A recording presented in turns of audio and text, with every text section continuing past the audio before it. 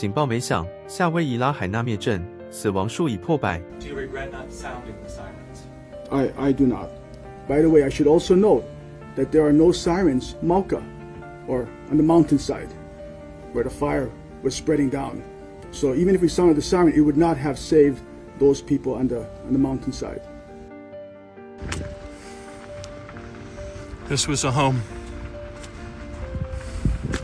拥有世界上最大灾害公安预警系统的夏威夷，岛链部署约400个警报器，但幸存者却表示没有收到任何警告。This is my house. This is the ash, the remains of my house, but yeah, the fire knocked out the whole neighborhood. Usually they put on the hurricane sirens or they do something to like warn us.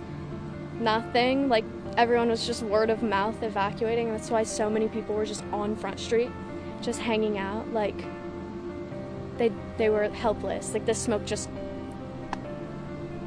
got them.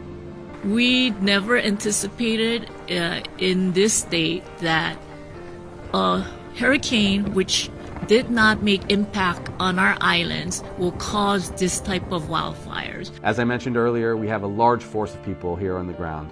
We now have 416 people from FEMA, 273 specifically from the National Guard as well, 185 in the emergency response with 20 dogs, finding those who have suffered.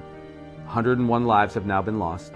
27% of the survey has been completed.